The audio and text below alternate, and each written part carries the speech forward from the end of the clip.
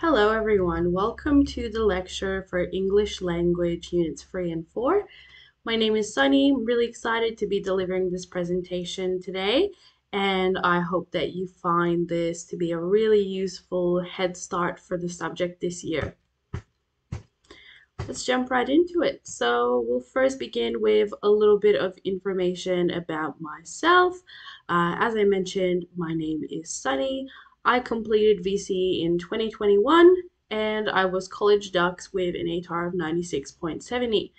My highest study score was a 47 in legal studies, and I received study scores of 40 plus. I did complete all three English subjects, so English, literature, and English language. And I'm currently completing a Bachelor of Paramedicine course at Monash University, and I'm in the last year of my degree. Um, and that's all the information about myself that I wanted to share with you guys. So I'll just begin with how today is basically going to run. The big two sections that our lecture is split into today. So the first section will be sort of like an overview of the subject and most of the key things that you'll need to know and things that you'll be using throughout the year. And that will include the big ideas, which you should be familiar from year 11, and lots of meta language. We'll sort of be going through each and every one of the subsystems and what you need to know for all of them. The reason this is basically just giving you a good basis for the whole year. All of these concepts that we look at will be accessible. You will not only be potentially asked to answer questions and apply them, but also for your analytical commentary. Okay, and then the second half of the session we look at, and this is directly unit free, formal and informal language, an introduction into register of some sort. And we will look from all of those meta language concepts that we covered, and every concept falling under each subsystem. How can you find features that prove a text has a formal register or an informal register, or hopefully both, because it's better if you write about both. So hopefully it will all come together and make sense. I do want to say it is a lengthy session. I recommend not wasting time trying to scramble to write notes. Instead, just try to pay attention as much as possible to the session. From the same page that you are on, the recording of the lecture will be available for another week, so you can access it from the same page, and you can download the slides from the resources tab on the same page that you're on. We also have a live chat Q&A, so during the session, ask me any questions you have about the subject, or if something's unclear about that content that we're going through, because we do have to go through it quite quickly. A lot of these things are concepts that you'll have to go research, look for examples, learn about in more detail in your own time, just due to the pace of the lesson. Okay, and I will be present throughout the broadcast in the live chat, and I will be answering you guys' questions throughout. We'll then lastly finish up with the analytical commentary, which is sort of like a type of essay that if you haven't done, you'll be doing it a lot this year, as well as on the exam. And we'll look at some frequently asked questions in this subject and tips. Beautiful. All right, so we'll begin with an overview of English language. In this subject overall, we're looking at how people use language and how and why people change their language. Pretty good definition of the subject. So your unit 3 will be looking at formal and informal language. A lot of this is really covered today. And unit 4 looks at how that language varies in Australian society. So we need to use meta language, and this is an expectation of the subject. It is quite difficult in English language because there is so many terms you need to remember and apply. and you never know what is going to come up and what you will need to use. Okay, you can never expect it.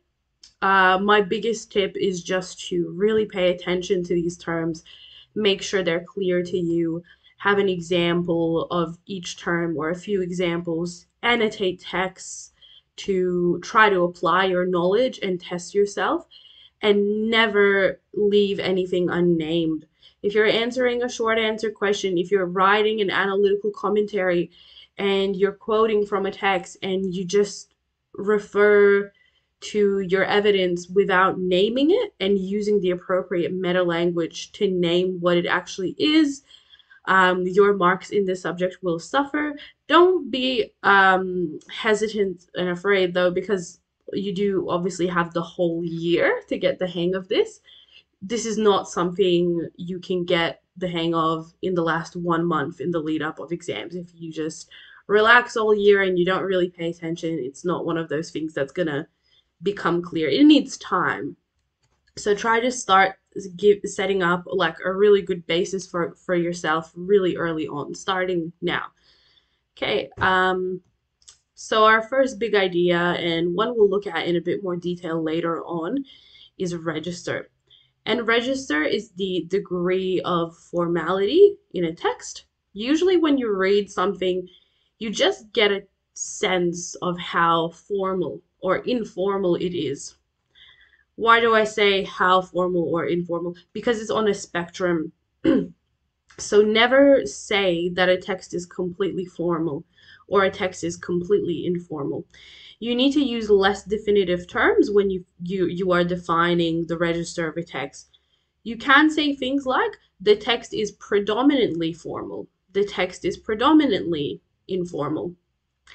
And the secret to as well being a good student is to explore if we are working with a mostly formal text, a good student in English language will go and find some informal features and they will identify the register as being, predominantly formal with some informal features. And then they will actually find those informal features and analyze them on top of the formal features. So this is why you need to understand that it's a spectrum and try to look at it from both sides. Try to find both features. There will be some text, especially formal text, that really will be just very, very formal. But most texts, and especially exam texts, you can find both degrees of formality and informality too. So try to use that to your advantage. Okay, this is what you should remember from year 11. But uh, our second of the big ideas that we're looking at is situational context. Quite self-explanatory. You need to know what falls under situational context and be able to identify these things for every text that you're working with. So first of all, mode. This is just basically whether the text is written or spoken. You mention this in one word when you're writing an analytical commentary. Essentially, these situational context elements are usually what comprises the introduction of an analytical commentary response that we're going to be looking at later. For now, I just want you to understand them and be able to identify them within a text. So first, is the text written or spoken? Setting, where is the text set? If it's a written text, where did the text appear? Okay, where was it published? If it's a spoken text, say a speech, where is the speech being delivered?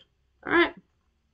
Now the field is the overall topic of the text. What is the text about? Okay, what does it discuss? Expect that there can be more than one field, and it is best to identify the major field, the biggest sort of part of that text, and some smaller fields, and be able to state them as well. The function of the text we're about to look at in a second. Function is essentially what it's aiming to achieve and what it's aiming to do. And the relationship between interlocutors, so the people or persons engaging in a piece of discourse, a conversation, whatever it may be. What is their relationship? Additionally, you look for things like whether there is a power imbalance, whether one of the individuals has higher status than the other, whether that would change that conversation as a result of that. If it's a writer, it's their relationships with the readers that they're targeting. So this is essentially what you look for. So be able to break this down for every text.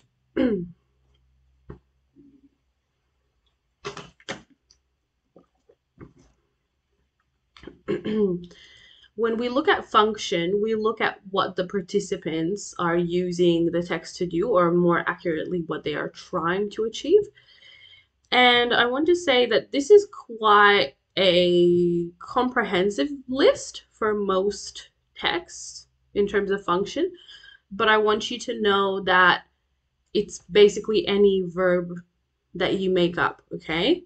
So this is just to help you as a guide, but if you read a text and the function is something more suitable is whatever you've come up with, if that's more specific, you should be using that instead, okay? What if the text was trying to humor more than entertain? Would you still put down entertain? You could, but you could be even more specific. It's probably not even the best example. But this is not the function of all texts, okay? This isn't an insufficient list for that. So just know that it's not just the textbook terms. It's good to know these textbook terms, but you should be able to adapt and add more there if you thought it was suitable to do. So I've put a small list of some text types that are kind of commonly achieving certain types of functions as a bit of a guide. So informing, of course, you could imagine a lecture aims to inform, a newspaper aims to inform, promising things, trying to persuade people to hold a certain opinion, commemorating something. So someone's retiring, so people are commemorating this person for all their hard work. A toast at an anniversary or a birthday party of some sort is commemorating that person. All right. And I do think the other words are quite self-explanatory. Now, looking at social purpose, not to be confused, all of these terms are separate, but you should be all across all of them. Okay, so just while we're talking about all of these, I want to say that these are all ideas that you would write about in an analytical commentary, which is going to be on your exam later on. So just remember that they're important. The social purpose is what the participants are using the text to do socially, the social influence that they're trying to create. Okay, so an author might be trying to establish expertise by informing a lot in their text, using fancy words, elevated meta language. They might be trying to establish expertise as someone in a certain position or in a certain line of work. Someone may be trying to manipulate, say a politician may be trying to manipulate people to vote for them by promising certain things they're not going to do. Clarifying, making a concept clear. Obfuscating means lying, essentially, hiding the truth. So let's say something controversial has happened. A person may be coming out that is responsible or partly responsible for that situation, and they may be trying to obfuscate or hide the truth. They may be using lots of different words to talk around the issue, in indirect explanations that don't really make anything start to make sense in a way. So maybe that's familiar to a lot of like apology videos, for instance. Someone may be trying to build rapport, especially if there's two people in conversation and it's in a casual, informal setting. They may be just trying to build rapport with one another, a sense of closure, friendship, right? Negotiating taboos, reinforcing authority, maintaining challenging faith and encouraging intimacy. I'm thinking if I should explain any of these. So someone might be trying to talk about those taboo, controversial topics in society to try to remove some of that associated taboo. Someone might be trying to reinforce their position, bit different than establishing expertise. Oh, I'm an expert in something. This is more like, oh, I have all of this power, you can't take it away from me. I'm in this position where I can do all of these things, okay? Face needs, haven't really looked at yet, I don't think. Maybe you did in year 11. Maintaining face needs versus challenging face needs are opposites. When we maintain face needs, um, positive or negative, essentially we prevent offending. When we challenge, we do offend, in a nutshell. Positive face needs are more to do with making someone feel included, like they're part of something, like they're accepted. So if they're being maintained, that person or people will feel like they're part of something. And negative face needs are to do with independence, making people feel as though if they're being maintained, not challenged, making them feel as though they have free will to make their own decisions and they are independent and no one's going to take that right away. Okay, so if these are being challenged, instead a person will feel like they're being forced to do something or forced to choose or someone's telling them what to do. Okay. And encouraging intimacy is a last one on the list. Similarly to what we said about function, you can create your own social purposes if you deem this to be more appropriate for a specific text that you're working with. Looking at cultural context. This is all about what attitudes, values, and beliefs influence the text. They're essentially cultural factors, okay? So we see a huge list here. I see a lot of students just forget about the cultural context completely. Don't forget that this is something you can talk about and something you can use, and you can create quite an interesting discussion um, if you discuss cultural context. So I don't encourage you to disregard it. Always remember that it's there. In terms of meta language tips that I have for you guys, I've kind of said some of this, but you do kind of need definitions for everything. But I recommend understanding concepts rather than ever memorizing them. That way you won't forget them and you can create your own definitions for things. And that will leave a lot more room in your head for other stuff and stuff it actually makes sense to rote learn, and you need to rote learn, okay? You need examples for everything because you'll never really need to apply definitions by just writing them down, but you need to apply definitions by the meta finding the actual meta language term in a text you haven't seen before, meaning you need to understand all of these concepts, okay? So just have examples for everything. In fact, I kind of used to just memorize an example for everything rather than a definition. Of course, the concept had to make sense to me first before I memorized the example. And then I would be able to understand more and more, remember more and more meta language terms by annotating texts and looking to break them down just as much as possible into different pieces of meta language, analyze it. What does it mean? How does it contribute to that text construction and meaning? Um, understand the purposes of meta language. So basically, every concept in English language has some sort of general purpose. Every little technique has a general function that it serves. So learn or be aware of, be able to say what the general purpose or effect of each technique is. But then when you're actually working with a short answer question or analyzing in an analytical commentary in an AC, you actually need to take that general purpose and make it specific, okay, to your specific text. So that's a skill that develops over time by writing a lot, but you do need to know general purposes in order to make accurate analytical ideas with a specific text. Um, English language is all about being specific. Be aware of umbrella terms.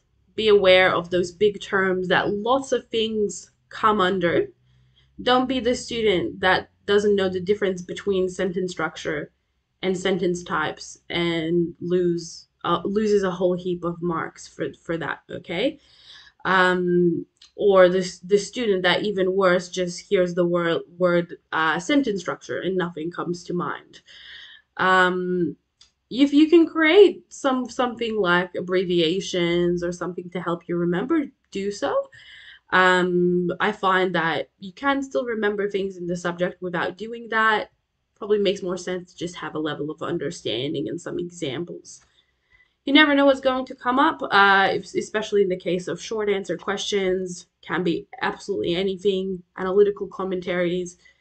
Every single time, every AC, there's different things, okay, present in that text.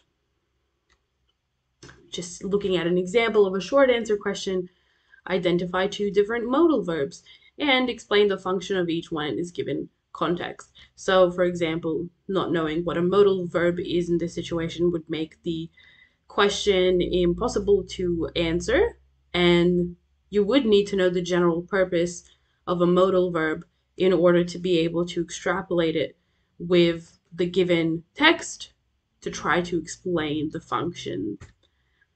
All right.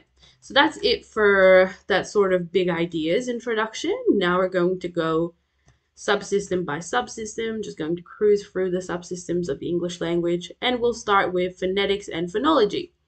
So hopefully you remember that phonetics and phonology, that's all about the study of sounds, okay? And as part of that, we look at prosody and prosodic features. So this is one of those umbrella terms. So what falls under this and you need to be able to work with is pitch. So whether your voice has a high or low pitch, stress, emphasis placed on words. When we stress words, we emphasize something. Um, Volume, whether it's loud or quiet, obviously that's going to change throughout the text, the spoken text. Tempo, fast or slow, and intonation is the pitch pattern, the changes from high to low pitch. So you don't really see pitch annotated in a text, but you see the intonation changes annotated in the text. And this is what I mean by that, okay? This you need to be familiar with these, and you need to be able to read a text, and as you read, understand the prosodic features that you're seeing and be able to analyze them. Okay, so this is loud speech. This signifies a pause.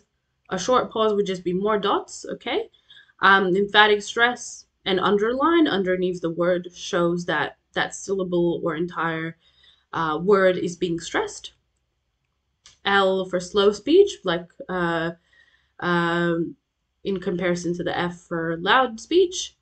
Um, and rising intonation.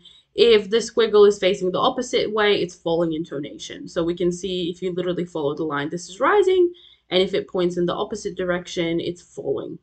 Okay, so we can see here an example question. Discuss the functions of at least two different prosodic features in the section of the speech. So prosodic features is all of this that has been marked. This means that we can choose anything we want to analyze. One that students really like to do that's always so easy to analyze is just stress. But remember, that's only one prosodic feature. So we could go and analyze why fairness, commitment has been stressed. So if we have a look at an example, Turnbull places stress on words such as yes and the abstract noun fairness. Note the meta language here, because there's not much we can say except the word class. We've gone and named fairness, said that it was an abstract noun to overcome the issue and ensure that there is still some meta language in our response. And our little mini analysis here is that it's highlighting the importance of these terms because that's what stress does. Similarly, the manipulation of tempo from the slow utterance yes to love here emphasizes the significance of the statement. So we've intentionally slowed down there. Some additional features we could analyze that there's the rising intonation at the ends of fairness, equality, commitment, signals that the listing is not complete, that there's basically many, many more things that fall under marriage equality, many happy things and good qualities, and that he's just naming a few. So it signifies that that thought isn't finished to make it more impactful. And there's loud speech, also used for emphasis and to hold the floor. This is where Turnbull reinforces his authority. It's time for us to get on with it in a really loud voice. Pay attention to me. Okay, so it holds the floor, gives him the turn to speak. Beautiful. So you'll see this a lot throughout this year. Get into the hang of working with these spoken texts and analyzing them. Next, having a look at phonological patterning. So a few terms we need to know here. Thankfully, falling under this umbrella term, rhythm and rhyme, whether words rhyme and what rhythm, is very self-explanatory. So I haven't included a definition for you guys, but we'll look at the others. Alliteration is when two words or a group of words start with the same sound. So Bruce Banner, we see they're both starting with that B sound. Okay. Now, assonance and consonants are the sort of, you can think of them as opposites, okay? Because assonance is the resemblance of vowel sounds. So it doesn't mean that the vowels are the same. It just means that it creates a similar sound, okay? And that's created by vowels. So early bird is an example. Now, doesn't have to be in the same part. It doesn't have to be at the start of the word, like alliteration, okay?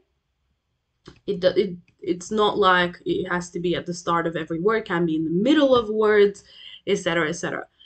Look up some more examples of these as well, I recommend, just to make it clear. But assonances are resemblance of vowel sounds across it, two or a few different words. Now, consonance is the resemblance of consonant sounds, not vowels. So come home. The M creates a similar sound, doesn't it? The OM in the middle, to be specific. And that's created by the consonant M. Okay. Onomatopoeia is anything that tries to imitate an actual sound that exists.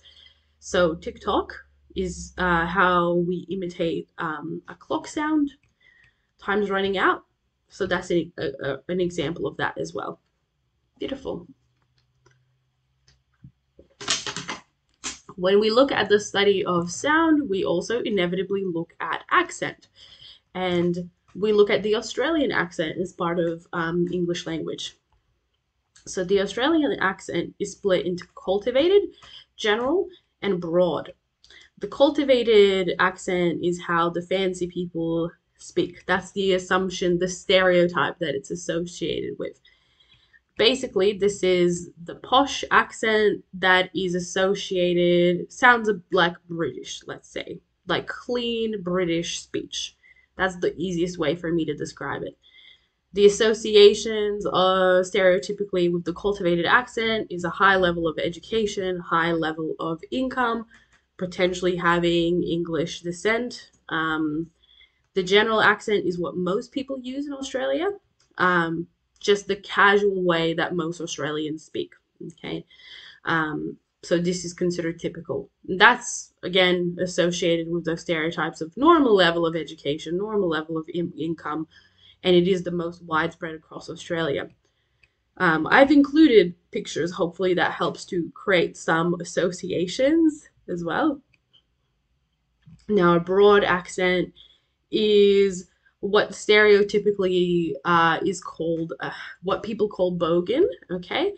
And that's usually associated with a lower socioeconomic status, living regionally or rurally, working more farm or trade-based jobs rather than an educated profession, a profession where an education is needed, less commonly spoken across Australia than the general accent. Okay, so you'll kind of learn about the accents and have to create these associations with stereotypes, okay? Because English language does admit this as well. The reality is that we judge people based on their accent and we assume certain characteristics about them. You're not talking about a single person here. You're talking about a group of people. It is stereotypes, but it's what the subject wants us to do. So all about those value judgments. Some linguist quotes that sort of agree with the same idea. Accent is a fundamental marker of identity, and not just one type of identity, not just your personal identity, but um, lots of various factors about yourself and your life, social factors as well, cultural factors. We prize egalitarianism in Australia, but still, at some level, we judge and categorize. It's a struggle not to. And as we judge and categorize, we often miss what's being said because we hear how it's being said. So, this Eliot's quote shows that accents can lead to lots of prejudice. Beautiful. Now, with regards to phonetics and phonology, there is also a certain level of expectation in this subject that you will be familiar with the IPA, the International Phonetic Alphabet, mainly not how the sounds are made, like we can see with the pictures, but with the symbols for sounds. If you studied another language before that uses the IPA to um, draw the pronunciation of certain words, you'll find this really, really easy. I thankfully had that advantage. Otherwise, jump on some websites. I've linked one here that gives you the IPA and it's interactive. And start learning it. You don't need to know all of them, but essentially the idea is if you choose to write about phonetics and phonology in an analytical commentary, you're actually should be aware of some of the symbols to be able to draw them in your essay to illustrate what sound is being created that you're analyzing. Okay. So you actually need the symbols. Maybe you're drawing a syllable to illustrate how something sounds that you're trying to analyze. Beautiful. So that's all that we're going to look at for phonetics and phonology. Now moving into morphology and lexicology.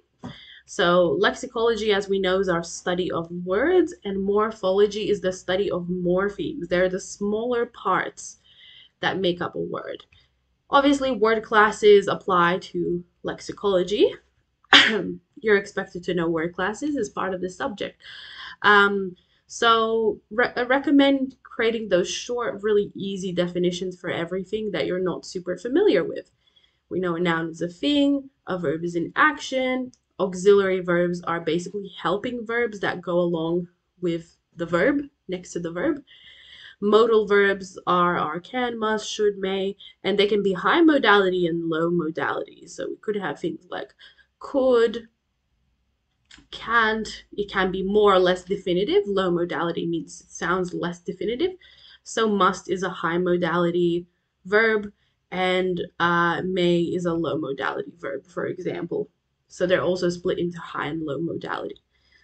An adjective is a word that's used to describe a noun, often goes before a noun. An adverb describes something else. Prepositions show relations. Maybe you can use an example of yourself in relation to a box, under, on top of it, over it, where are you located in space. But they're also to do with time, place, etc. So it's relations between different objects. A pronoun is a substitute for a noun. Everyone knows what a pronoun is in 2024, so that's easy. Conjunctions join things together. They're the parts, the little words that help to join a sentence so it sticks. Determiners precede a noun phrase, and interjections occur by themselves. Beautiful. So I recommend just find an example for especially the smaller ones that you think you still might confuse. And we'll look at affixation next. Now we're looking at morphemes, okay? So we know the word affix just means to attach something to something else. And I've included that little definition there to make it a bit easier to grasp what affixation is. So affixation is literally sticking together the morphemes and stems to make words. The morpheme is the smallest possible unit of meaning. It's basically just all the tiny parts that are needed to make up words. Okay? It's not a syllable. It can be, but it's the little parts that are used to make up words. And the stem is the part of the word that if it stood by itself, it would still make sense. So the part of the word that is needed to create its meaning. It's the root of the word that can stand alone. We'll look at it in more detail here because we'll still keep using stems, and what we'll be looking at affixation now. And affixation happens with prefixes, suffixes, and infixes. They're all morphemes attaching to the stems of words in different ways. So a prefix is when you add a morpheme before the stem. That's why it's called pre. Okay? So bicycle, international, prenatal, schizophrenia, supersonic. We see all of these in blue are morphemes that have been added before the stem. So what's the stem? Of course, it's this part. Cycle is the stem. Cycle without the E is the stem of the, sorry, cycle with the E is the stem. National is the stem. Natal is the stem. Phrenia is the stem. Sonic, sexual, those are all stems. So a prefix is if there's something added that goes before the stem. A suffix is where a morpheme is added after the stem. So it's the opposite of a prefix. And we see some examples highlighted here. For example, clockwise. Clock is the stem. Wise. It seems like a different word, I know, but it's a suffix that's been added. Now, an infix is where it gets a bit more complicated because this is where we stick a morpheme within the stem. So fan, bloody, tastic. You can see it's literally divided though in all of these examples, and that's how you'll always usually see them. Okay. And that's why infixes will be easy to find. Just please note that a fan and tastic are not two different stems. It's one stem that's been split and the infix has been added. All right, morphemes are also divided into free and bound morphemes. Free morphemes are ones that can just stand alone by themselves. You could say it's kind of like the stem of the word, right? You could say it's the same thing. Free morphemes stand on alone and still make sense. So teach is a free morpheme. If you just write down the word teach, that has meaning by itself. It would also be the stem of a word, you could say. Bound morphemes cannot stand alone. If they're not combined with other morphemes, they don't make any sense. So looking at teacher, is bound because doesn't make sense by itself. They need to combine to teach, to make teacher. Beautiful. And then the last sort of type of morphemes are inflectional / derivational. Basically the same thing. They're just synonyms. Usually people call them inflectional morphemes. And we've got these for adjectives, nouns, and verbs. So I've literally just put a table list because there's a limited amount and this is all of them. Okay. So it's probably easier to remember the examples than just the morpheme by itself. So in a way, they do create inflection. They add a bit of meaning grammatically to a word. For example, S for the plural of koalas, right? This morpheme is just helping to show that something is a plural and not one item. And that's a lot of our inflectional morphemes. They just make grammatical meaning to words. Suffixation in Australian English. This is huge. I don't expect, I'm not going to sit here and read all of this. Hopefully you recognize a lot of these. Remember, suffixes are the morphemes at the ends of words changing. So we have a lot of unique ones in Australia, especially O and double consonants, i.e., endings. Um, and this is important when you look at Australian English and you can identify these examples of suffixation as informal features, okay, for an informal text. Still looking at morphology and lexicology, when we think about lexicology and what leads to the creation of new words, I've included the factors that drive word formation and help to create new words. One is technology. We see a couple of words that have been created as a result of technology: clickbait, backspace, wars and conflict as well. Just think about how much vocabulary and the way people have spoken has changed from the Norman conquest to Middle English times. Identity, personal identity, as well as community identity. Some words have been included here as well. As more and more different identities have become accepted by society, more words have resulted, and societal change. So just think about the current prevailing government, and maybe you can think of some words that have been created as a result. Parliament can also legislate definitions of new words to make it less confusing, and in that way, even create words in a sense by giving them that specific definition via legislation. Recent example, this happened with cybersecurity because people were very confused about terminology with regards to cybersecurity. So the government actually put out legislation to define it for use. Um, and these are the kinds of word formations. So all of this falls under a big umbrella term of word formation. So a blend, two words blended together. We see that spoon and fork, spork. Acronyms, NASA.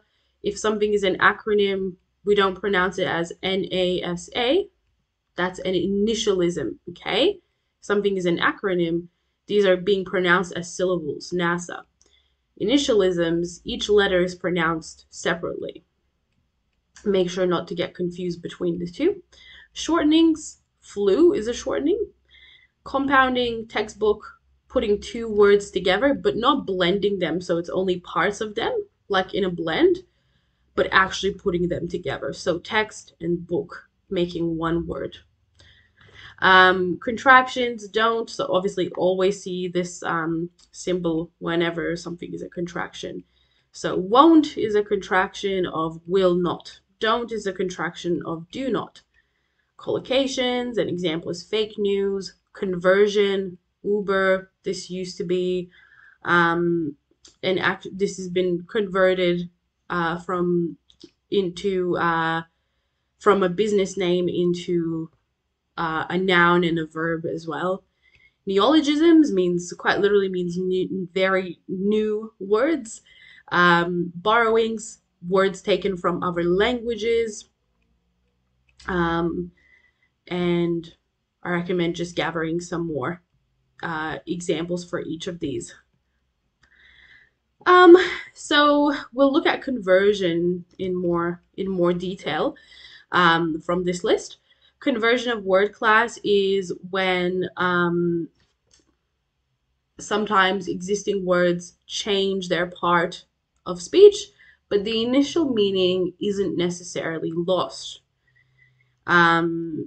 So nouns often changing into verbs is the most common. The meaning isn't necessarily lost, okay? But it can be used in a different way in a sentence. That's why I said Uber, it used to be just a business name, but now it's a noun, it's a verb also. I'm Ubering somewhere, okay? That's standard to say. So conversion has occurred. But conversion has to involve no added morphemes. There isn't a prefix or a suffix or an infix that just appears. So inbox me as an example. Inbox just used to be a noun. It can be used as a verb as well, has been for a long time now. Another one of these interesting things we can do is nominalization, and that's making something nouny in a more, to give you more comprehensive definition. It's to make something that sound fancy. We take a word that isn't a noun, so it's going to be a different word class, and it is commonly a verb, an adjective, or an adverb, as a noun or as the head of a noun phrase. So I reflected. Reflected is a verb, but we've changed the sentence and put a noun phrase at the head of the sentence. Upon reflection, reflection has become a noun. So it's taking words and making them nouny to make them sound fancy. As you can imagine, this is associated with formal register more commonly. So look at sentence structures and sentence types. So simple sentences are exactly as they sound. They only have one coordinate clause. As an example, I like dogs. So it will be a standard subject, verb, object sort of structure. I, me, the subject, like, verb, like what, object, dogs. Now, a compound sentence will have two parts to it. So you can even imagine it as subject, verb, object plus subject, verb, object. Two coordinate clauses. I like dogs is one. Then there's but. And I don't like cats is the second clause. When we look at complex sentences, they have one coordinate clause and one subordinate clause. Basically, you can view a subordinate clause as an incomplete clause. I like dogs is our coordinate clause because they are affectionate. So this is just they, which is our subject, the dogs, is just making a reference back to that, and are affectionate, just a verb. Okay, subject, verb, object, subject, verb in a nutshell. So that's a subordinate clause. A compound complex sentence is like a combination of these two, and it takes two coordinate clauses and one subordinate clause. I like dogs, one coordinate clause, but I don't like cats, a second coordinate clause, because they are not affectionate. That's our subordinate clause. Hopefully it's easier to understand this when the example is like sort of repeating. And then we've got sentence fragments, which are just non-standard incomplete units. So if we take yeah the other day, does that have a subject or a verb? Not really. It just mentions the other day as an object. There's nothing carrying out an action or doing some kind of action or something that the sentence is indicating towards. And it's also very short. Sentence fragments are usually very short. So look for that subject, verb, object structure and break sentences into those. And that way you'll be able to identify coordinate, subordinate clauses and decide what type of sentence structure something is. Oh, sorry. I just realized it's going to get stuck on making each thing pop up. We'll look at sentence types, not to be confused with sentence structures. Okay. So, a declarative sentence acts as a statement. It just states something. These are probably the most common. I like dogs. That's a declaration, a statement. An interrogative sentence poses a question. For example, do you like dogs? Imperative sentences give a command. For example, you must pat my dog. You need to do this, okay? And exclamative sentences are like an outburst. Dogs are awesome. That should all be very nice and easy to understand, and it will probably be easier to identify than sentence structures.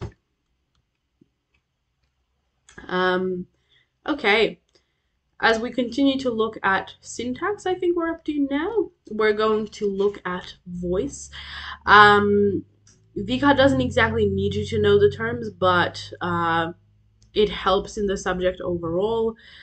Hopefully, talking about it today makes it easier to understand.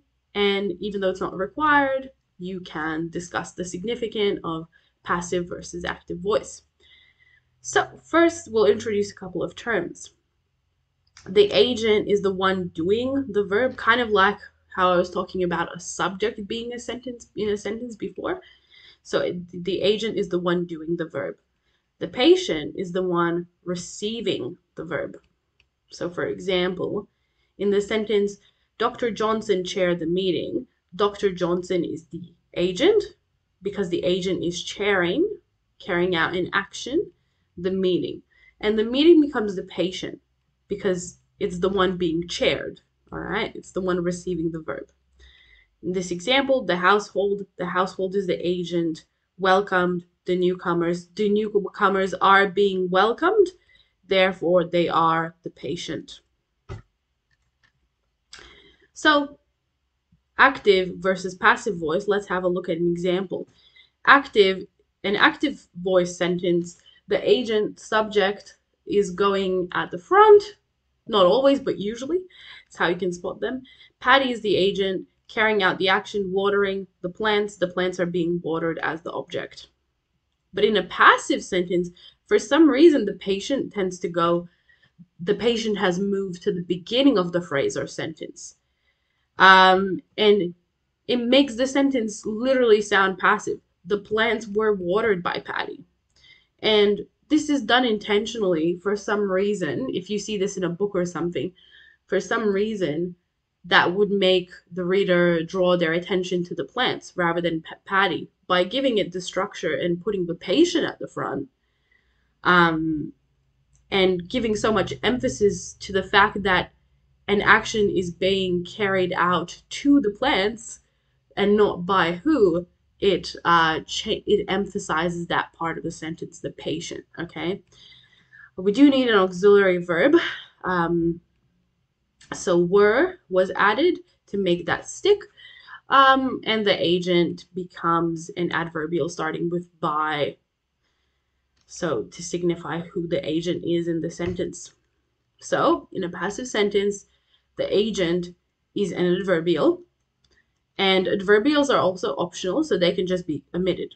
For instance, instead of the plants were watered by Patty, by with the adverbial, we can just take this off and remove the agent completely and just leave the patient when we're writing a passive voice sentence.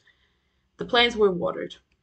But if the agent is removed like this in a passive sentence, it's not called just a passive sentence. Now it's called an agentless passive because it doesn't have the agent anymore.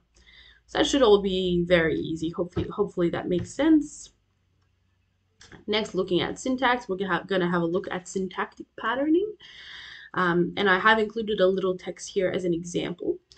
So, the few types that you need to know: parallelism and antithesis are the opposites of one another. When you see antithesis in a sentence, you see opposite concepts being placed side by side. When you draw parallels between things, it means those things are similar, right? So parallelism is when we see similar sentence structures, and listing is what it is, listing things. So let's have a look at this example. What can we find here? We are a nation, ancient and modern, old and new.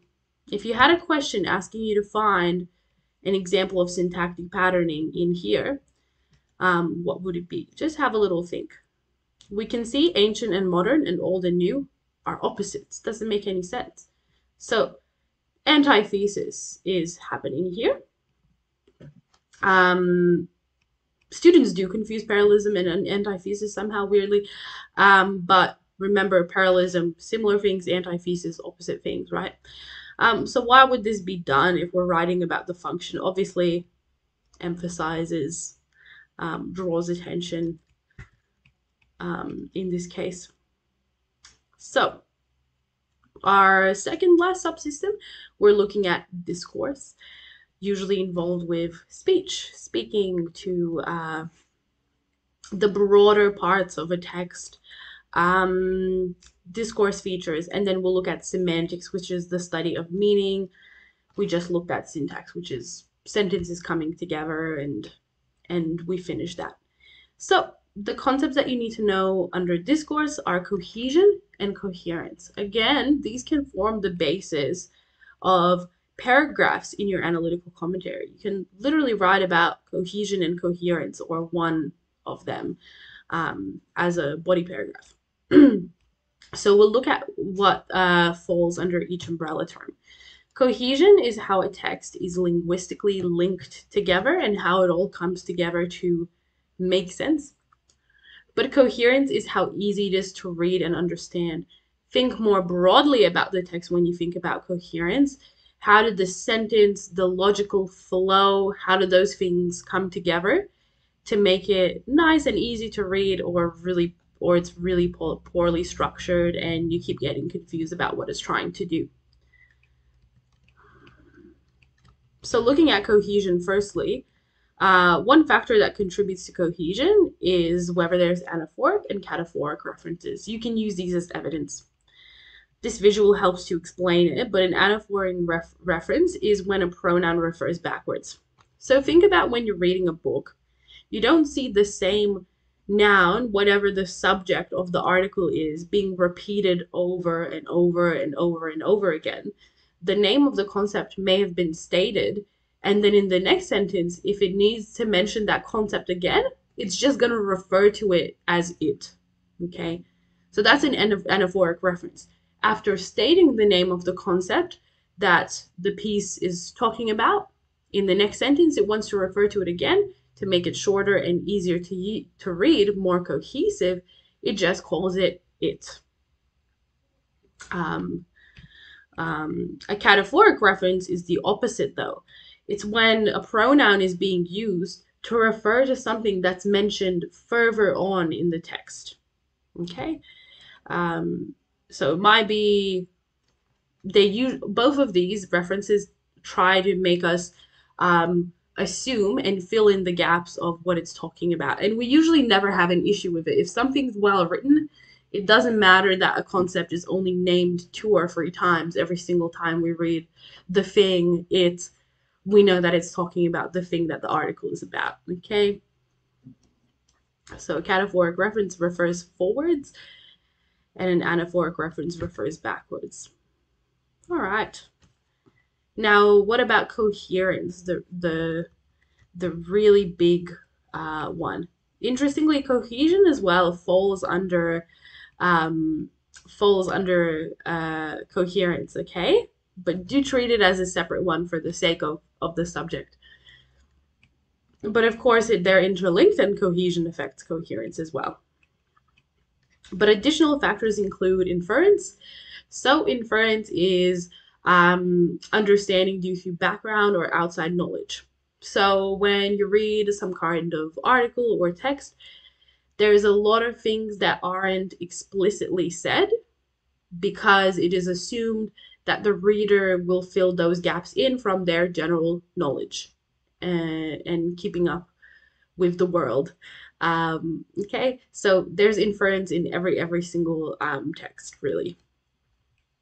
What if inference is poorly done? Well, it would be expecting that the audience could assume something that is way too difficult to understand. For example, it could be like a scientific article that is way too complex for just a normal person to understand unless they do have background knowledge. So that may be inaccessible to a lot of readers. Logical ordering as well, text level ordering of information. So for example, if I'm reading an opinion piece, I would expect the arguments to flow in a logical way. The text shouldn't jump between argument 1 to argument 2 to argument 1 to argument 3 to argument 2. It'll go argument 1, 2, 3. Okay, so that's logical ordering. Formatting of a text quite literally means how a text is formatted. If it's formatted in a good way, you could, for example, talk about the formatting of these PowerPoint slides and whether it makes them more coherent or not. So things like using a big font to make it easier to read, making it neat, um, bolding some of the words to indicate that they're significant. Consistency, the consistency of a text, and conventions. Each text type should follow its own conventions. Think about the conventions of a newspaper versus a novel. Okay, so newspaper, you would expect to see a headline, images, subheadings. A novel would just be um, the same format on each page, much smaller letters, only chapter names, etc. All right, on to our last subsystem, semantics, the study of meaning. We'll first begin with semantic field or domain. Hopefully you guys are familiar with this one. But a semantic field is a collection of related words that relate to one another. So all of these belong to the same semantic field. Operations manager, inputs, waste minimization, supply chain, productivity, unfair dismissal, GDP. So putting all of those words, all of these words are interlinked, so they belong to the same semantic field. And a semantic field, you can also name what that big overarching category is. I'm seeing GDP, productivity as well, operations matter. So I'm thinking maybe like economics in this case.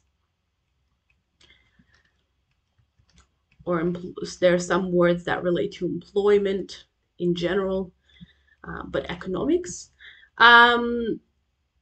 The other umbrella term is semantic patterning, and a few things here that I'll try to explain best that I can. Irony, everyone's heard the phrase being ironic, but it's when you say one thing but you mean the opposite, saying one meaning but meaning the opposite of it. A metaphor is a figure of speech that directly relates to things. So metaphors indirectly describe something by describing something else. They use an example of something else to describe a thing and create that mental picture. A simile is a figure of speech that compares two things. Similes can be distinguished because they have the word like. So something is being compared. Maybe I'm just trying to think of a phrase, but you see the word like.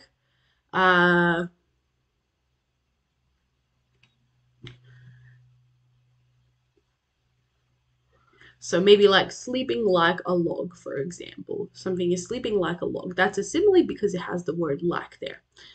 Oxymorons are contradictions of words, words directly contradicting each other. More semantic patterning. Puns are a type of wordplay that exploit the multiple meanings of one word. So you might see even things like it's rhyming together. Lexical ambiguity, on the other hand, doesn't try to exploit that the word has multiple meanings and make them all known, but it aims to be unclear, ambiguous. It gives a word that is confusing in meaning and could mean two things or more. When we personify something, we assign human qualities to an object that is inanimate, or you might be assigning them to an animal as well and making them like a human. And animation instead takes an inanimate, not living object and gives it animal qualities rather than human qualities. More on semantics, some other terms we'd like to introduce. Synonymy is words that have the same or similar meaning, such as clever and intelligent. Antonymy is the opposite meaning, when words have the opposite meaning or very different meaning. Honesty and deceit are examples. Remember that they don't have to be exactly the same meaning, exactly the opposite meaning. It just means same or similar, opposite or very different. Okay. Hyponymy is when something is a subclass of something else. So a dugong is a type of mammal. Okay. So they fall, it's a big category and more things and it's classed into more things, into more subclasses. Idioms are all the common phrases and sayings that are overused, generalized sayings such as spill the beans. Denotation, when you say when you ask for the denotation of something, you're asking for the dictionary definition, how it would be literally defined. Whereas when you ask for the connotations of something, you're asking for what's implied, what emotions, feelings, and other things come to mind when you think of it. So if someone told you, this person is inquisitive, you start assuming that they're nosy. That's not exactly what inquisitive means by dictionary definition. And there's a lot more potential meanings that it has. But maybe when it was said about that specific person, you assumed it was talking about them being nosy. If it was said about something else, maybe you'd think that uh, when this word is used to describe another person, it makes me feel as though they're going to interrogate me in a more threatening way than nosy. Um, cool. We'll finish up with meta language terms. I know it is a lot, but you'll need this basis for the rest of the year. On this slide, it's just a bunch of other meta language terms. Basically, go get your new study design for 2024, print it out, look for all the meta language lists, and try to make sure you're all across it. Don't stress too much about things that you will be using more when Unit 4 comes around in the second half of the year. Um, but familiarize yourselves with terms you'll need to know. Onto our second half. So now we're going to look at register, beginning with informal language. Remember, I said register is a spectrum, almost no text, not all of them, are completely formal or completely informal. So try to stand out, especially in your ACs, by um, for every formal text, find an informal feature or two. For every informal text, find a formal feature or two, if possible. Sometimes it won't be. And don't be too definitive when defining the register. Um, so for the features we look at for informal language, note that these relate to the meta language that we've just covered and gone through. In terms of phonetics and phonology, we looked at connected speech processes and phonological patterning. Everything that falls under these umbrella terms is more often related to informal features. So you can use these to show that the register is informal and analyze why those features are there and how they reinforce register. So for connected speech processes, for instance, relaxed pronunciation might be shown through non-standard spelling. You call spelling orthography as well in English language, so that's another word I would add to your vocab list. So it shows relaxed pronunciation if we have non-standard orthography. Connected speech processes are also casual and they lower formality and they help to build rapport. In terms of phonological patterning, if it can be linked to amusing or persuading functions, and the social purpose of building rapport, all of these things associated with informal register more so. For morphology and lexicology, if you think a text is informal, look for and analyze slang and colloquial language, informal language, and slang terms. Look for Australian suffixation, those double consonants, i.e., O endings. Australian suffixation shows that a text is casual and formal and there's a relaxed relationship between the interlocutors if you can spot it. It also builds rapport and promotes a sense of national identity and belonging. Look for neologisms, those new words, and any of those creative word formations as well that we've looked at. It makes a text engaging and playful. For syntax, uh, expect that there will be all types of sentence structures, okay?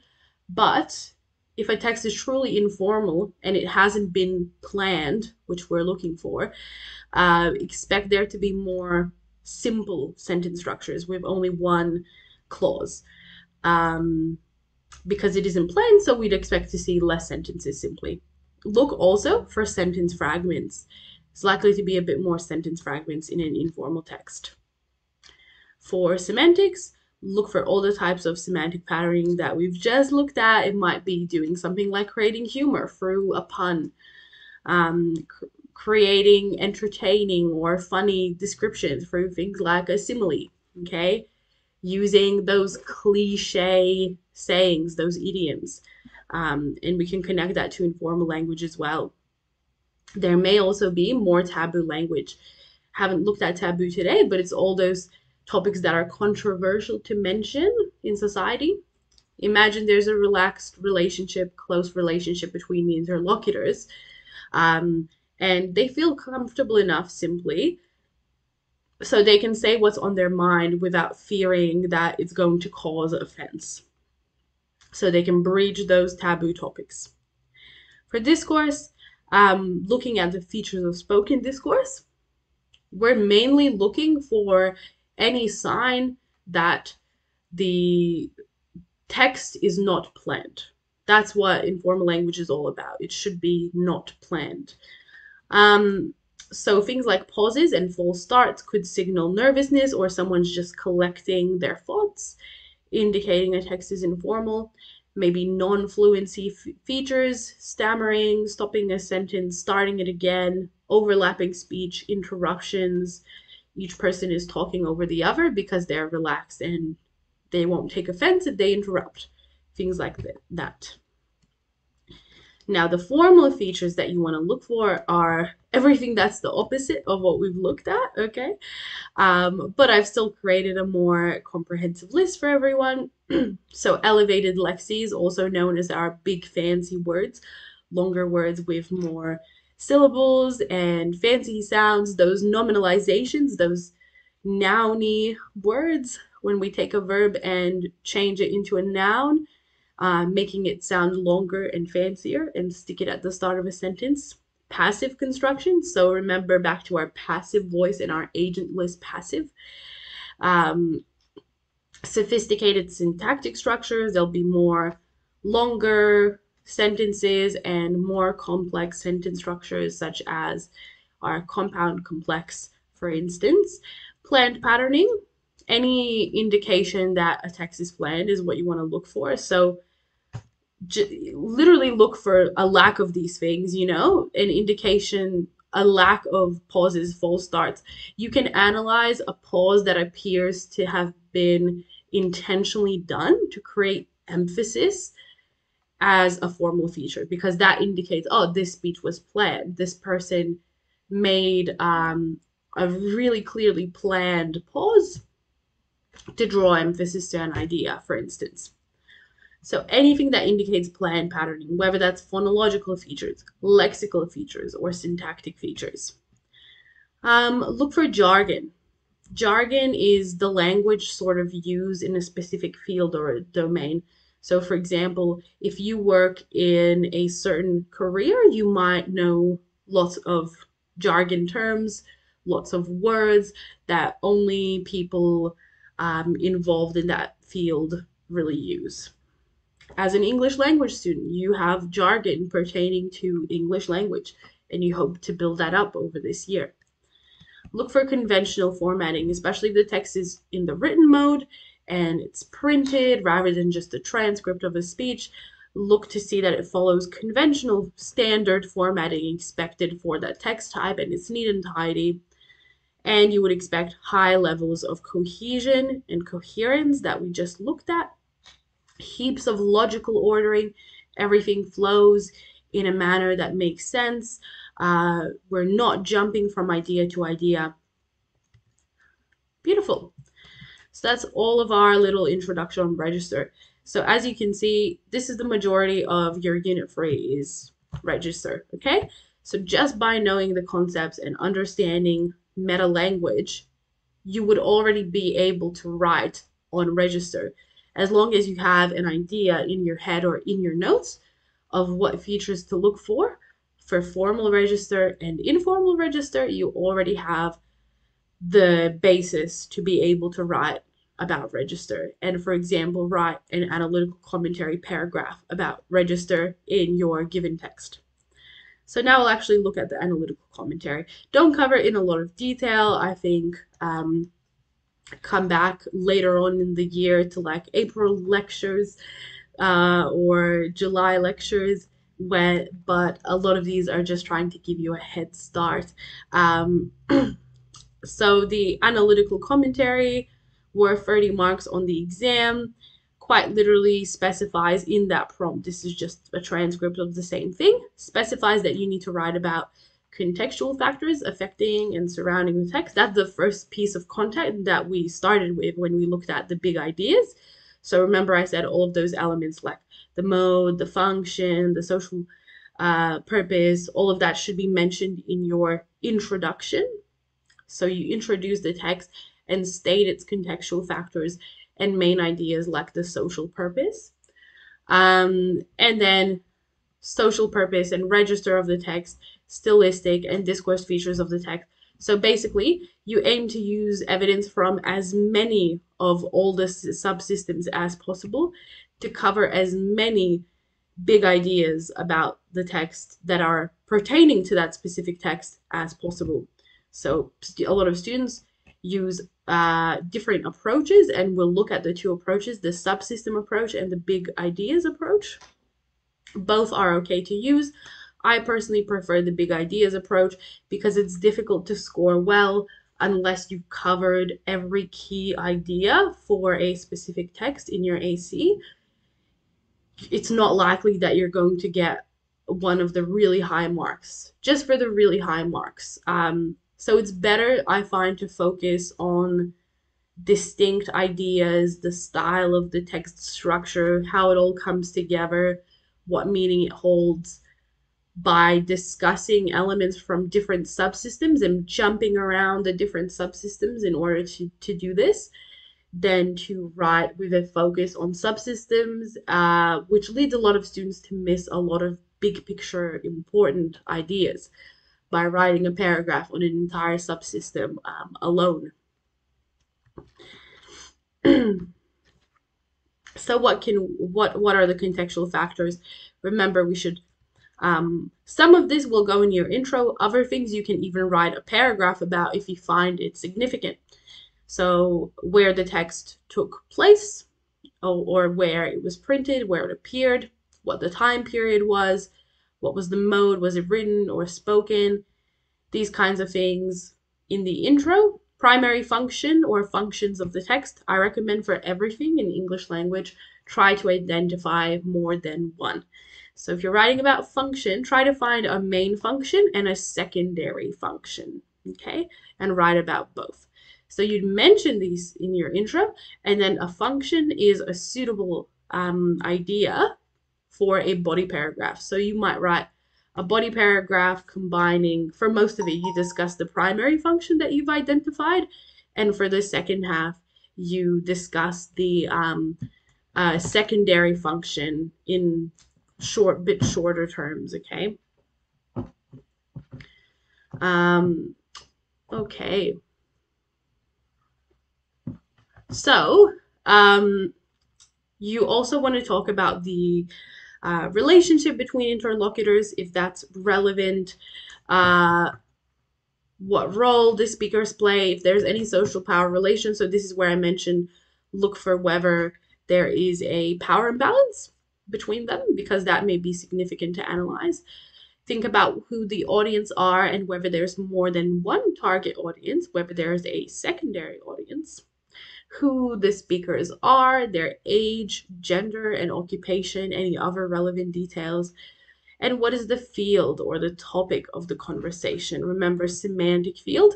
How do you write about a semantic field? Well, you look for all of those words that fall under one semantic field, and you can quote them, put the line numbers, and discuss why those words have been used and how that identifies a clear semantic field. So for all and most of these things, my recommendation in English language is look for more than one. Look for more than one semantic field and identify how the topic of the conversation changes and how that happens, how it flows, analyze that structure. Um, and that's our contextual factors. And we'll move through social purpose and register. We've looked at today as well. Identify more than one social purpose. Try to identify a main one and a secondary one. Whether the text is formal or informal or somewhere in between.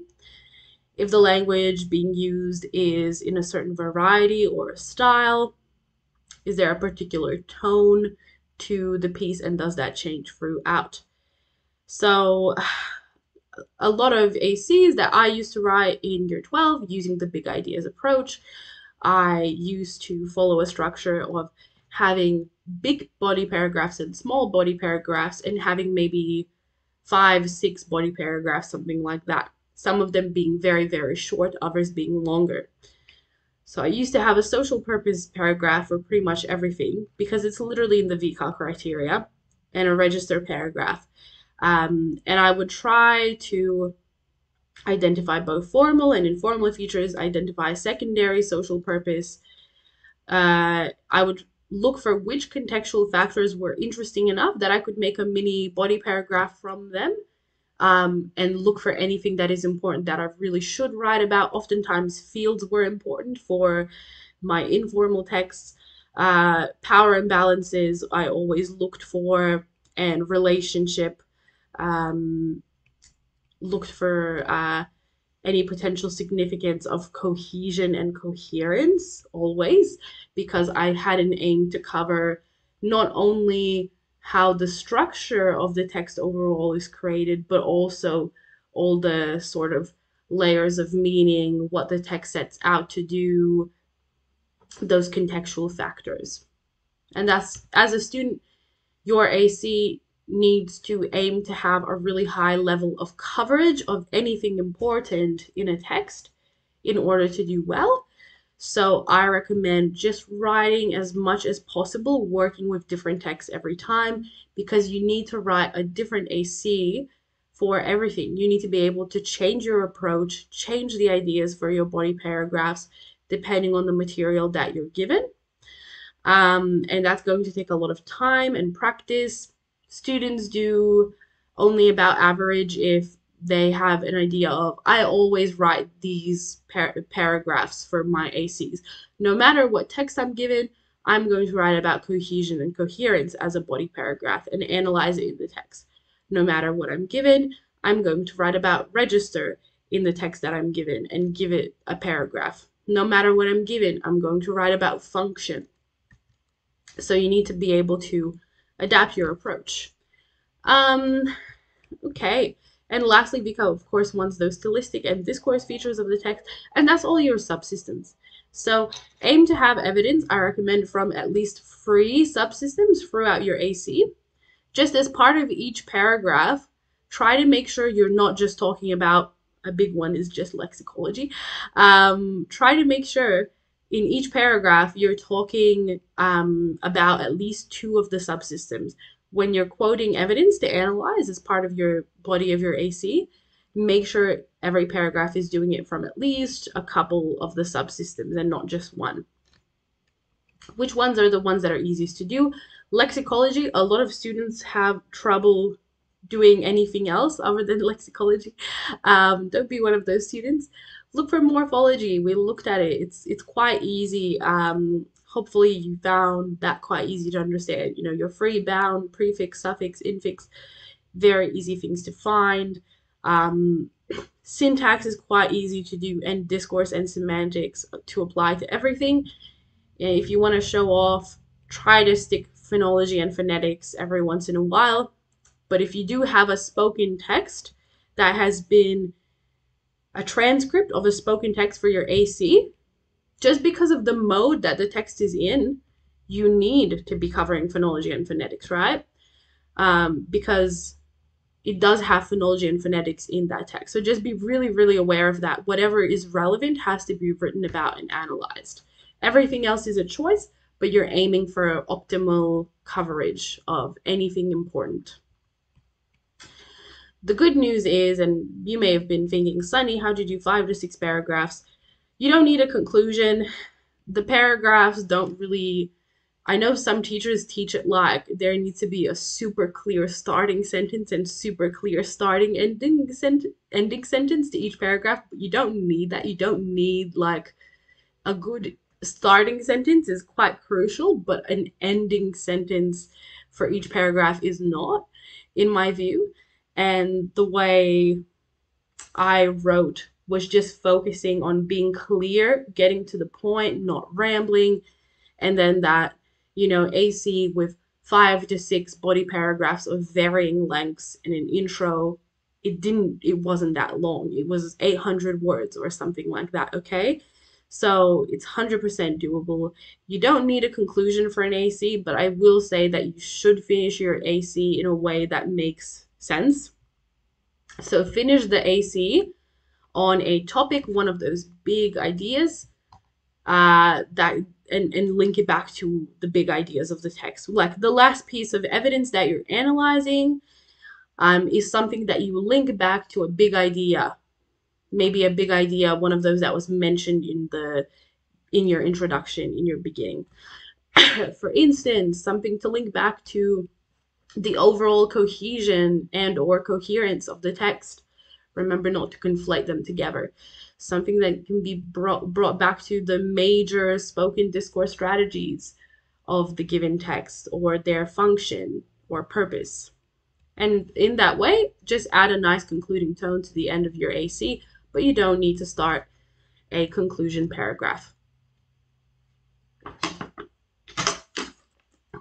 What is necessary is you should have an intro and at least 3 body paragraphs if you're following the standard long body paragraph structure. Students that I've had, and touring students that I've had as well, whoever I taught the structure to of having a mix between longer body paragraphs, shorter body paragraphs, so you could have more coverage and write about a lot of different things. Every student has like really liked it. So I do suggest try it if it's something you're interested in. When you go on examiners reports for English language, you can see a lot of high scoring students doing it, and you can read through some essays that they've written for older exams. So jump online and have a look if you're interested. But like I said, there's 2 main ways, the subsystem method and the big ideas method. Essentially, students use one or the other. The subsystem method is quite specific. It's when a student writes their main body paragraphs based on subsystems. So they have, for example, a paragraph about the lexical features within the AC text, and they're analyzing them, linking them to different big ideas, contextual features, etc. They have one on morphology and all the pieces of evidence that they've taken link into different ideas and have their own analysis. And a last one, for example, on syntax. Okay.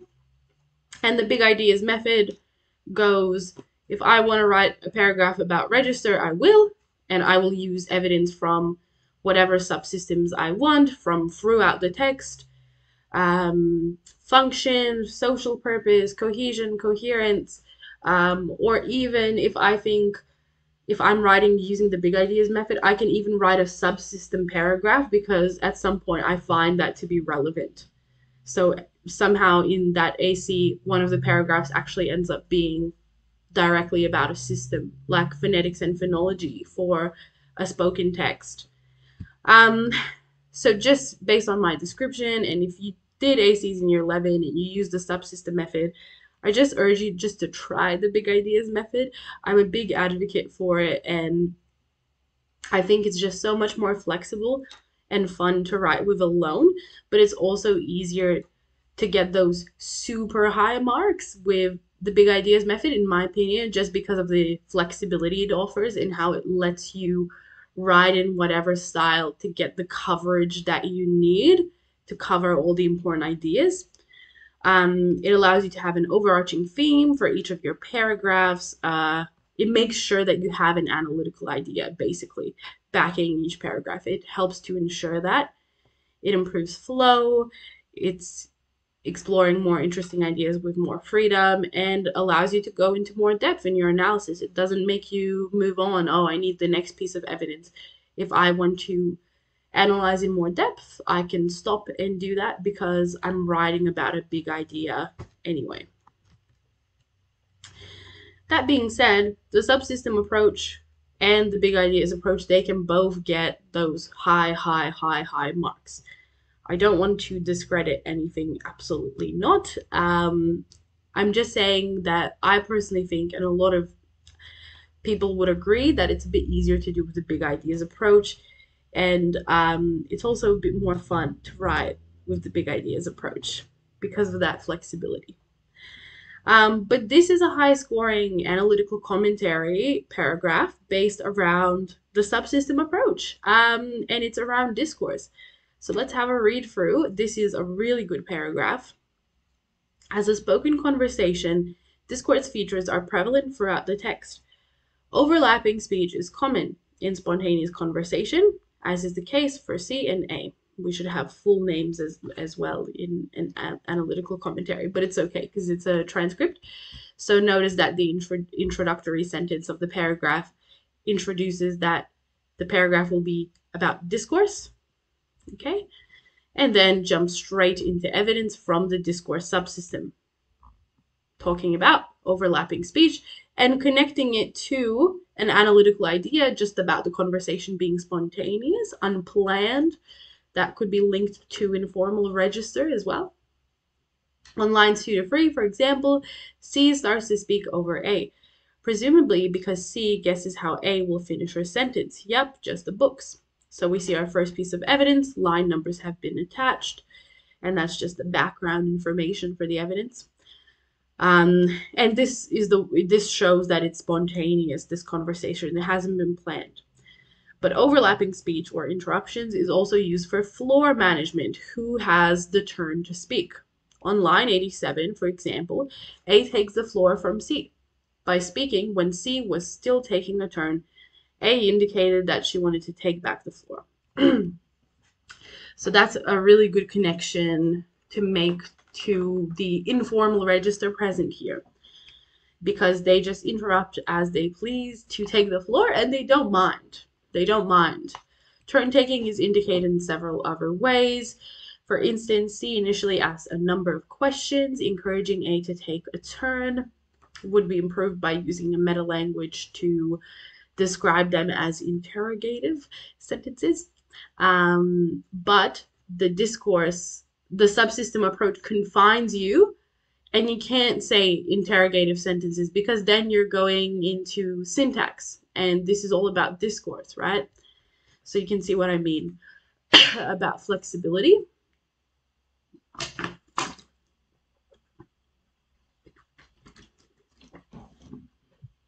Similarly, C often marks the ends of returns with falling intonation. C appears dominant in topic management, which may reflect her structural power as employee rather than a customer. We see the power imbalance being discussed. The power dynamics in this case being discussed, which is linking to a big idea through discourse. C introduces new topics, again, linking to a contextual feature. That's what Vika wants us to do. Giving evidence that shows there are different semantic fields, and linking to another big idea, function. This allows C and A to adhere to both functions of the text as the topic is managed between the primary function, the transaction, and other topics, namely to build social rapport. Non-fluency features are also rife, supporting the spontaneity and informality of the text. So we did finally bring it back to the big idea of register. I thought that link could be made nicely up at the top too. And lots of evidence has been given of informality. Linking back again to the big idea, social purpose of building rapport. So looking at this example, this is a great example because it has heaps of evidence, and nothing that you read is irrelevant. As English language students, I urge you to aim to learn to write in a way where there is zero irrelevant information and everything is giving the assessor something to work with, something important, unless you do come across that's really interesting analytical idea that you want to break down in a bit more detail. So this is a great example of having a huge amount of coverage with just a paragraph alone. You can imagine from this student's discourse paragraph, if you actually read the piece of text and you thought about the discourse there, you'd probably think that they hit the nail on the head and they covered anything and everything that was important there. But as I said, the big ideas method you can be so flexible with as well. Try both, see what works for you. As I said, you change the focus of your body paragraphs every single time, depending on what you think is most appropriate and depending on the text that you are working with. There is no limit to how creative you can get and how many ideas there are. Some little tips for analytical commentaries as you start to write these this year. Whenever you're quoting something in any section of the exam, try to use meta language that is as precise as possible. I think I mentioned this before. Always attach meta language to terms. In fact, stop yourself. Don't put anything down as evidence, as a quote, until you can give it a name, assign it a name. It's not a word. And if the best thing you can think of is the word, say the lexeme. And then we see get more and more specific. Use the word class. Be really familiar with the word classes because that will give you a sprinkle of meta language to literally anything and everything that you will write. And always try to find the levels of complexity to get good marks in an AC. So I identified a method, look for at least 2 of everything and look to have that really good coverage so that when the assessor reads your AC, they feel like you've completely broken down the style and any and all big ideas and contextual factors that are relevant. Literally do little plans, annotate your AC text, and write down anything you think is important to cover for that AC. From bigger ideas to a specific piece of evidence you found that you really want to break down and analyze. Okay, so looking for more than one social purpose, more than one function, writing double-sided body paragraphs where it's not just about the one thing, but something else has been linked in. And remember that you need to link things together. So we just read in the discourse paragraph that different things were being linked. The features of the discourse were being linked to show how the text wasn't planned. And then that somehow was linked to the fact that the different power statuses of the participants in the discourse, the interlocutors. So try to do those things when you're writing analytical commentaries. Find conflicts, contents, complexities, and dynamic shift. Use the word whilst. Try to contradict yourself where you can. Look for conflicts within the language itself. Look for the language trying to do one thing, but then it strays from that and it's doing something else. And ensure that you're not using absolutes in your writing. Use those low modality verbs and use less definitive language. Never say something completely with confidence, completely definitively. The most definitive words you can use are probably like predominantly when you're using that for register. But this little vocab sheet, feel free to add to it. Words like aids, supports, contributes to, reflects, constructs, creates. You could add more to this list. Highly appropriate for your ACs. And importantly, make sure you're doing an English language style of analysis, exactly like what we looked at. It should be very technical. It should be delving into the intricacies, either zooming in into construction of the text and how all the elements come together, or zooming out into those bigger ideas and bigger picture ideas, okay? And that's that English language style of analysis. Line numbers for everything. Everything should be succinct and have a lot of coverage. And this is especially important if you're doing more than one English subject, to make sure that you're writing in an appropriate style and don't treat English language as the same as your other English subject. Treat them as different. This is an acquired skill. Until you took English language, you never had to write in this way.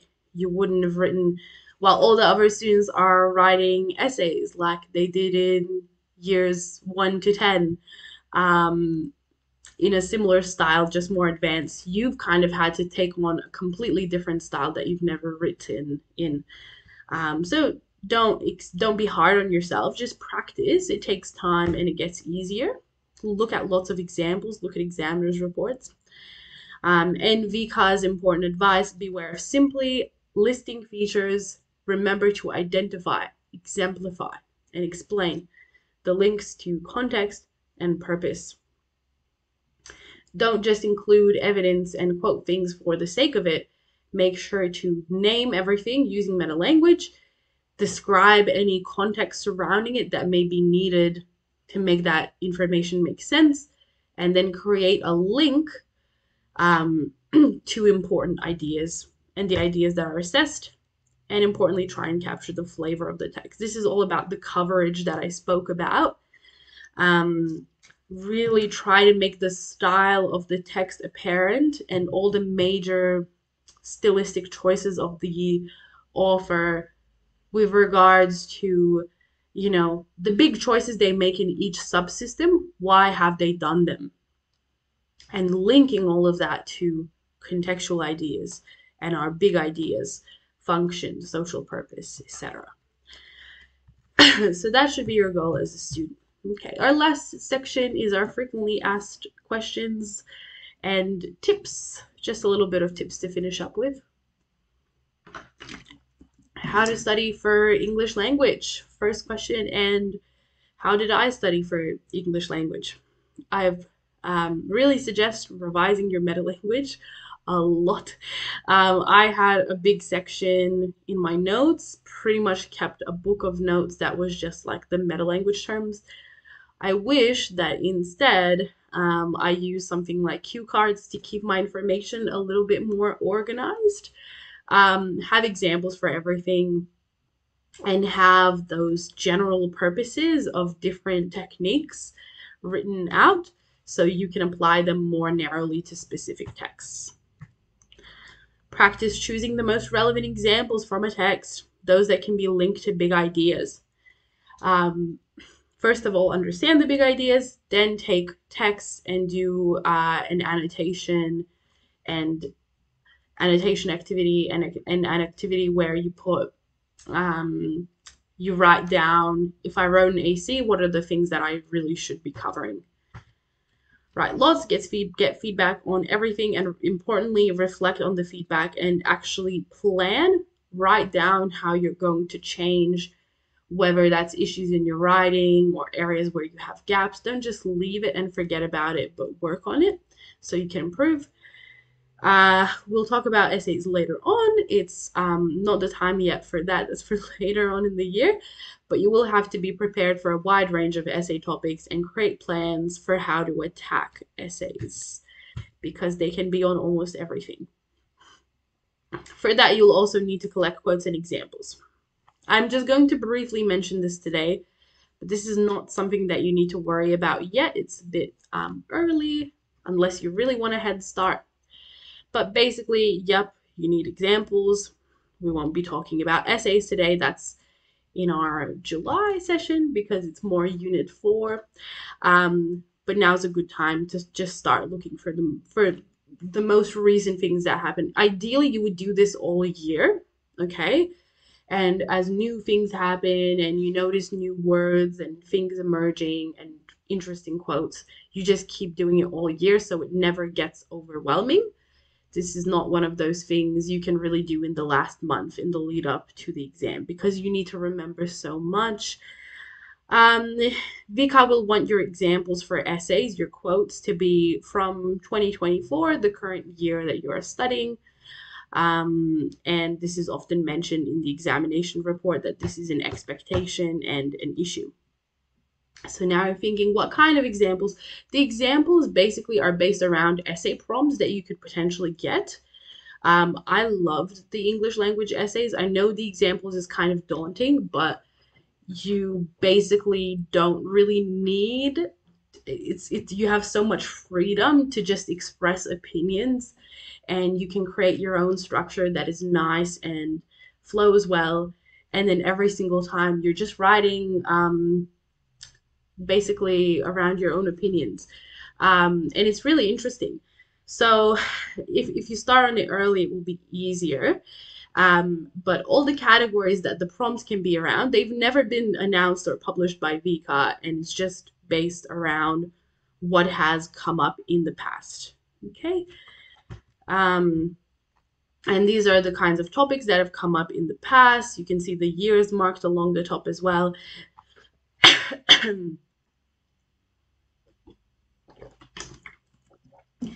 Please note that as there is a new study design as of this year, you would need to cross-reference this with the new study design, because I couldn't make this table fall apart. I couldn't bring myself to do it and just omit this. But some of these things might have been taken out. Now, when I had a look at it, just had a glance, and I had read the study design previously, nothing really stood out to me as having been taken out. Especially because some of the topics they put on there are just broad things that they assume us to have an idea about, like a topic that mentions technology. You don't really necessarily directly study it or study it for long, but it's been exam prompts in the past for the essay. So you would organize your quotes slash example slash evidence to fit for each topic, to have like, what would you aim for? Like 10 for each topic, but you'd want them to be both covering for and against, and you'd have broad quotes. You'd also have some linguist quotes about the topic. How do you find these examples? Maybe you won't be doing this now, but this might help you later on. You can search with Google News, and that's how I personally found like pretty much all of my examples, just by searching the English language keywords and the past topics that have come up. You can change in the search settings to restrict your search to articles only from this year and to Australian articles as well. And you also should be targeting likely sources for needed examples. So just pay attention to what's currently happening and what you think is currently relevant in terms of, language point of view, and you think you will be able to use later on your in your essay, like new slang terms, etc. So think about what examples you need, where you're likely to find them. If you're looking for youth speak and those things like slang, maybe get them from social media. Formal language, find a speech, science jargon, might even use one of your textbooks if there's been a curriculum change and you have a recent textbook, or go and look for articles and content. Informal language is probably the easiest in general, and youth speak fits into that. But overall, for the subject, I recommend that you constantly revise meta language.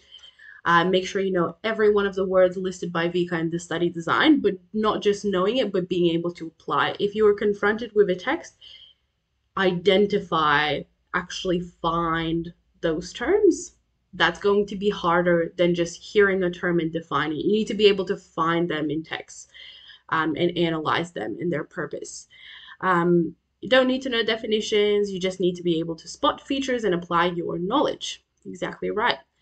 Write lots throughout the year. Do shorter writing activities so it's not exhausting and tiring. If you're working with ACs, just do an annotation activity one day. On another day, just write a body paragraph. And rather than pushing yourself to do the whole essay, but it's not really high standard, just try to write your best paragraph, okay? And get lots of feedback. And focusing on doing English language styles of analysis, sticking to meta language and subsystems. All right, everyone. Thank you so much for coming along. Hope you found this lecture to be very, very helpful. I hope that it gives you a really good head start and consolidation of some things as well. And best of luck with English language for the rest of the year. Thank you, everyone.